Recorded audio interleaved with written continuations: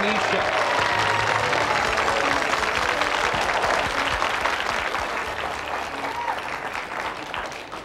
你好吗?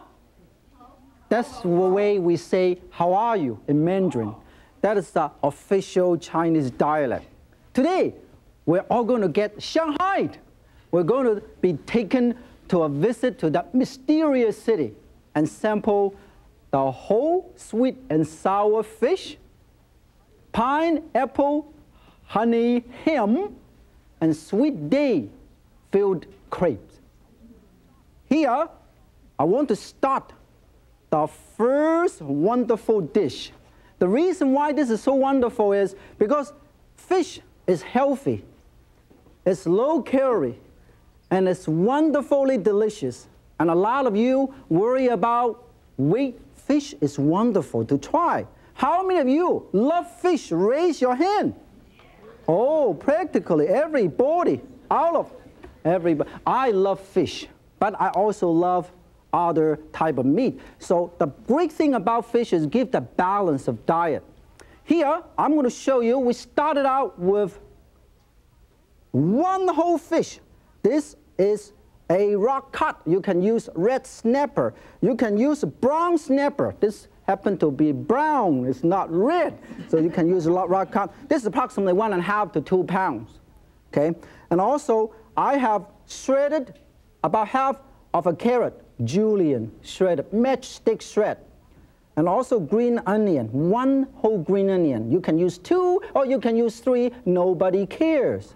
And then also use a tiny bit, that is true. And also use a tiny bit of, this is bamboo shoot, okay? And also julienne green pepper, you can use red pepper. And also mushroom, we call shiitake mushroom or donggu. And also 2 egg bitten. And also approximately 1 cup or half a cup of flour. You can use cornstarch, you can use flour, okay? Start. Now, how can you tell a fish is nice and fresh? Because a lot of people, when they go out, they can't tell. First of all, when you smell it, it does not have that overwhelming sting. Besides, you look at the eye.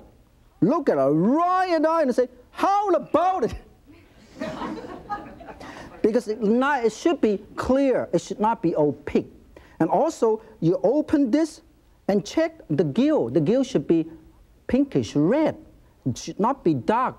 If it's dark, it has been in the fish store since 1946. Now I show you, I have one here that in my closet since 1645.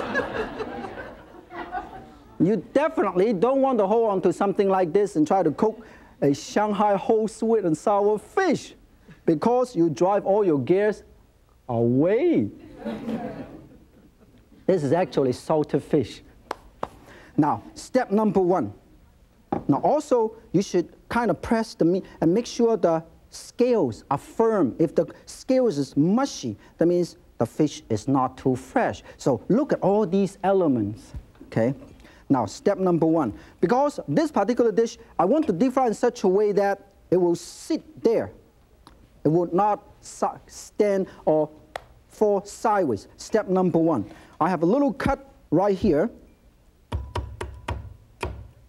Okay. Secondly, I have a little cut right here. Okay. Cut it right in the middle. So when I put this, it will open up like this, look. It's just like the darn thing is looking right at you. Stay. Now, when this is done, I am going to use, this is a serious fishy business. When this is done, I am going to show you, you can score the fish. Now, you can score it, the reason why scoring the fish. 1, 2, 3, and turn it to the other side. 1, 2, 3. When you score the fish, it serve a number of purposes. One, the seasoning can get through the fish. Secondly, it doesn't take too long to cook because the heat can penetrate close to the bone, so it can have more uniform cooking. Okay, and the next thing is I am going to slightly coat this with egg, beaten egg. Okay, you have to beat this up a little bit.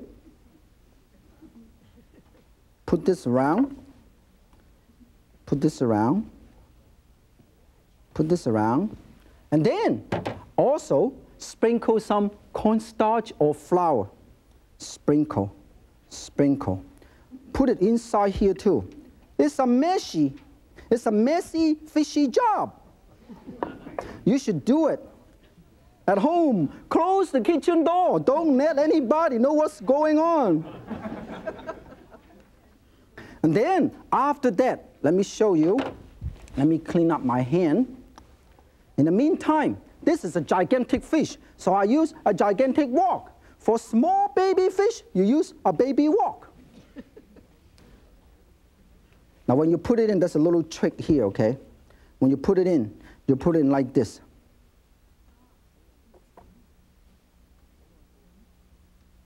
Hold on to it.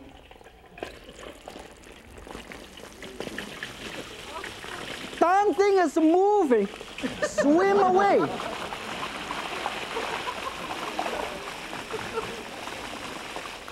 You hold on to it, you can walk around, no problem.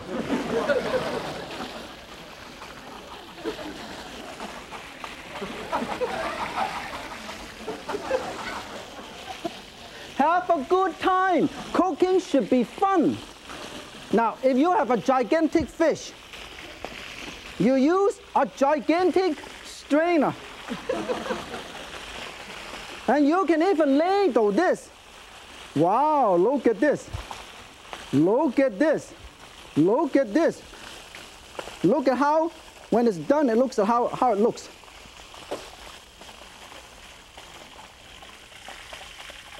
Look at this.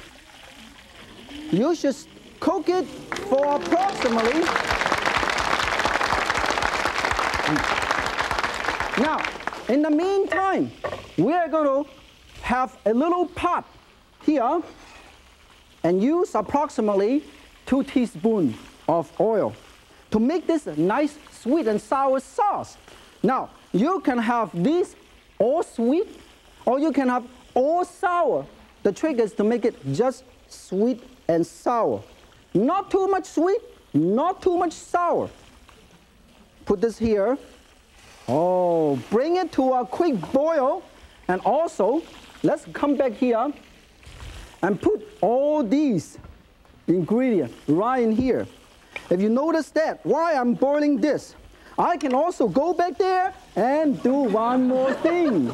If you notice that this is a big fish, that's why I use a little bit more oil. In fact, there are more oil here than the old pack, except this is much cheaper.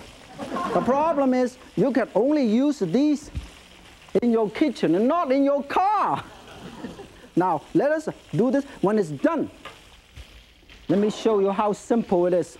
We're going to put this dish here and bring this to a boil and thicken this up a little bit. And then you pull the whole thing right on the fish. This is how beautiful this. Why I'm pulling this. Frida, over there, have a question for us. Yes, I do. Since my husband's become diabetic, I have problems preparing sweet and sour dishes, which we both like. What would you suggest we use as a substitute for sugar? First of all, if you cannot take sweet and sour dish, all you have to do is take him to an Italian restaurant.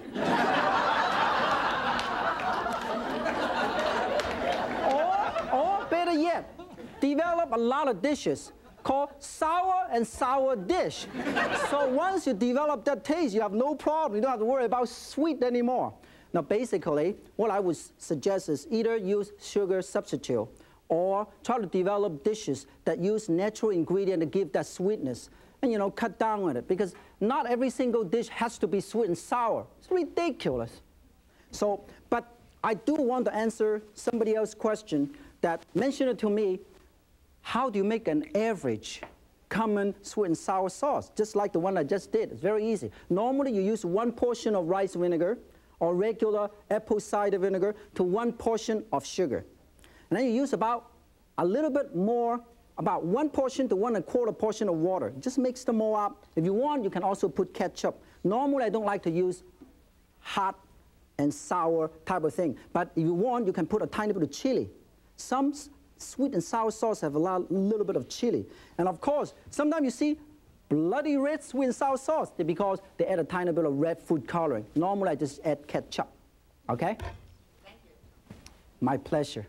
Now, this dish is called pineapple honey ham. Very simple to do. It's a wonderful dish to serve to your honored guests. You start it out with approximately 1 1/2 pounds of Virginia ham. This is a ham from Virginia, not Pocatello, Idaho. And also, we use approximately 1/2 cup of lotus seed. Okay, this is lotus seed. This one with skin, this one with no skin. You can tell the difference. And also use 1/2 can of about 8-ounce can of pineapple ring. And also use approximately 2 tablespoons of dry sherry, 1 tablespoon of honey, and about 1/2 teaspoon of soy sauce, and a tiny bit of sugar or rock sugar. This is rock sugar I want to introduce. If you want to make this dish exotic, I'm going to show you what do you mean by rock sugar. This is how. Wow! This can be dangerous. Now, all you really want to do is start with slicing these Virginia ham. Cut it up, thin slices like this, and you put it here. And you cut it, and you put it here. Okay? And then after you do that, after you slice them all up, I want to show you, I am going to lay this up like this. 1, 2, 3, 4, 5, 6, 7, 8, 9. When you put them all together, you can put this mixture of honey, soy sauce right in here. Okay, wow. And also rock sugar or regular sugar, put it here. And you are going to steam it. And after you steam it, you can invert it out. And then you can garnish it with, let's put this in. Because we've got so many people here, everything we cook, we have to double the recipe. See, now you're looking at television set. You can see what's happening right there. In the meantime, I'm going to cook this lotus seed. Most of these are either from China or from Hawaii. If you visit Hawaii, you can see a lot of these. Now, I cook this in a syrup. I want to show you. Right here, I cook this in a syrup, okay? Right now, you got to steam it over medium-low heat for approximately half an hour to 45 minutes, medium to medium-low heat. And in the meantime, in order to save, I want to show you, this is how it would look. Isn't that beautiful? Now,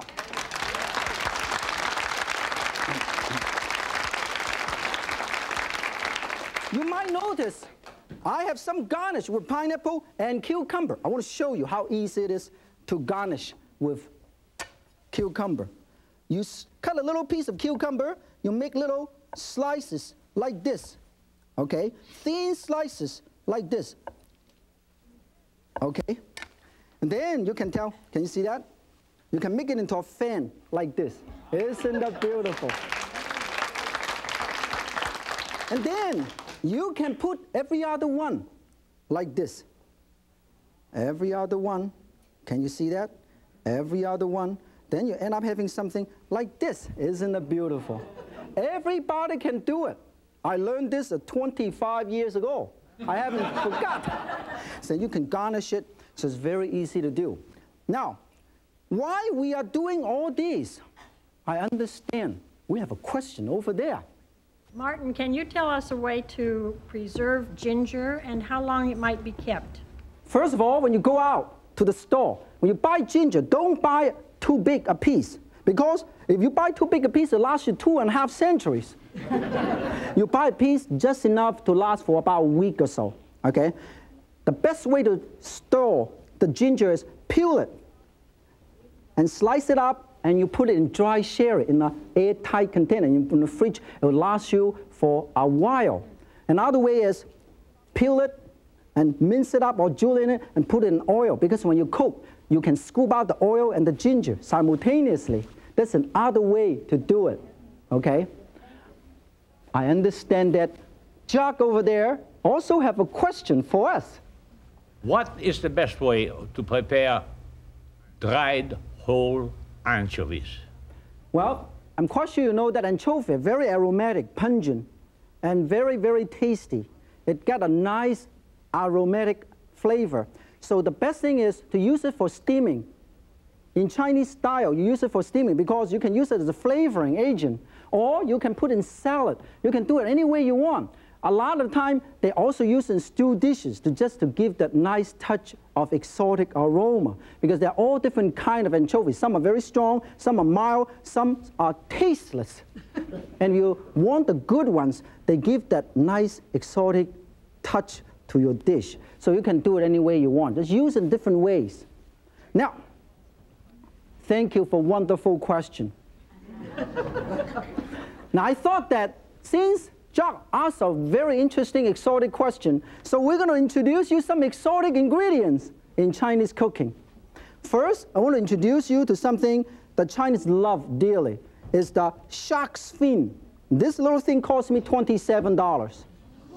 They're anywhere from $25 to approximately $175 a pound, depends on quality, okay? And besides, when you clean this up, only about 1/2 of this can be used. This is preserved duck egg, okay? This is wonderful for appetizer. It goes, after you break this up, it looks like this. The egg white is denatured to a dark brown color. And the egg yolk is developed into unbelievably ugly color. And it's very strong, aromatic. It smells like ammonia. But people love it. But people love it because it's so exotic. You can put this and serve with pickled ginger. Wonderful appetizer, classic. Here, we have salted duck egg. You put this ash with a tiny bit of salt, so it will denature the egg white into a more watery consistency. And then the egg yolk solidify into a little thing, like a Chinese red ping pong ball. And here, we have the expensive hairline seaweed that I mentioned earlier. This in Chinese called fat choy. This costs anywhere from $50 to $125 a pound. That's why I always lock this up in my safe. This one is one of the most exotic things. They call sea cucumber. This is dehydrated. You can make music out of these. This, you have to soak this for about 3 days. And then you cut it up and it's absolutely tasteless. But it got a nice, wonderful texture. You put it in stir-fried dishes, in vegetarian dishes, and you put it in soup. Wonderful. And this is dry red day. You soak this and you de-sit it. You can use this to make our next dish called Sweet Date-filled Crepes. We're going to show you how to do it. Right over here. Now,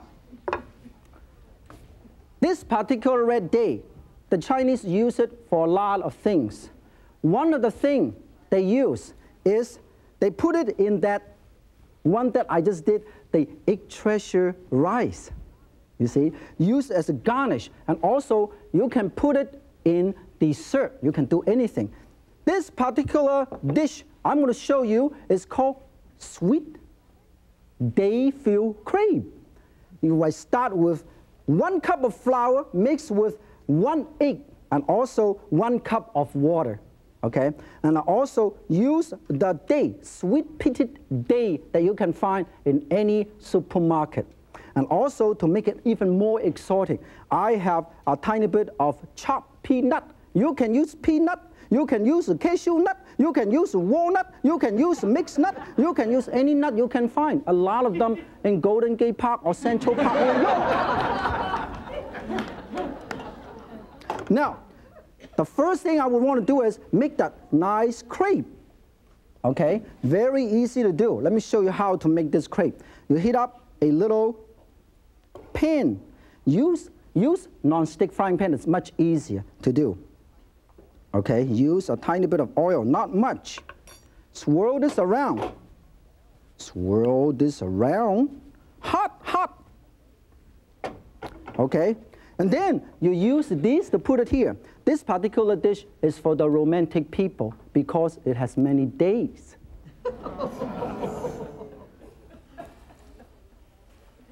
You win some and you lose some. I'll try better next time. You make a little crepe like this. Do not make it too big. Do not make it too big. Move them around. Move them around. I recommend all of you use a non-stick frying pan to do it so you won't get stuck. I'm not quite sure how many of you remember or know that the Chinese invented pasta, but the Italian make them very famous. The same thing, the Chinese invented crepe, okay? But the French make it famous because in China, they don't call it crepe, they call it thin pancake. That's the reason why the Chinese never get any credit out of it. Huh? Wonderful. You toss it, huh? Wonderful, huh? Well, you make a lot of pancake, and I want to show you, after you make the pancake, you roll it up first, okay? Let's roll this up and set it aside.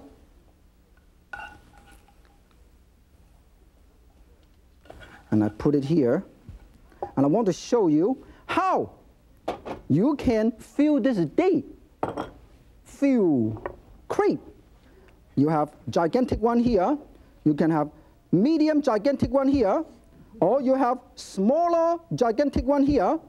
It doesn't matter how big you want to make it, okay? Now I use a little knife, and I put in about 1 tablespoon of these right here. Put in 1 tablespoon. Now, it depends on how sweet you want it to be. Sometimes you want it really sweet, you add some more sugar in the sweet pitted date that you find in supermarket. Sprinkle. How many of you like peanut? Everybody? Oh, everybody, including myself. And then you hold it, you fold it like this. 1, 2, just like you fold an envelope. You fold it, and you fold it, and you hold on to this, and don't let it go, and it go look like this. Okay? And after you finish, you put them all and brown it with a tiny bit of oil. Not much, just sprinkle. Any polyunsaturated oil would do. You don't have to use peanut oil. You can use any oil. Do it very, very carefully, like this. Put it right here, like that. See? Right here. This is a wonderful dessert, and I recommend all of you go home and try it. You gotta brown it until they're nice and brown. After this is brown, you see, move them around, don't let it get stuck. And then you cut it up into 3 pieces. It looks like this, and you put it here, you stack them all up. It's very easy to do. Now, basically, when you do the red date paste, all you have to do is start with this type of sweetened pitted date that you can find and put in a food processor. Make it into a paste. That's very simple. Cut it up, stack them all up, stack them all up, stack them all up, and you serve to your guests. Remember, if Yan can cook, so can you. Joy Gin.